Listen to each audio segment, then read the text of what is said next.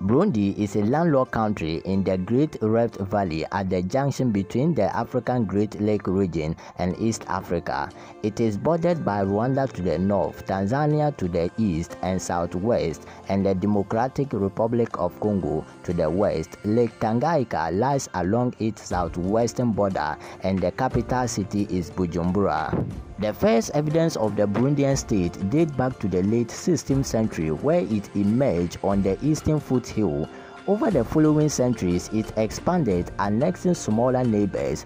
The Kingdom of Burundi in the Great Lake region was a polity ruled by a traditional monarch with several princes beneath him. Succession struggles were common. Hi family, this comes the end of this educational video. If you are new here, remember to subscribe, hit the notification bell and share the videos to family and friends.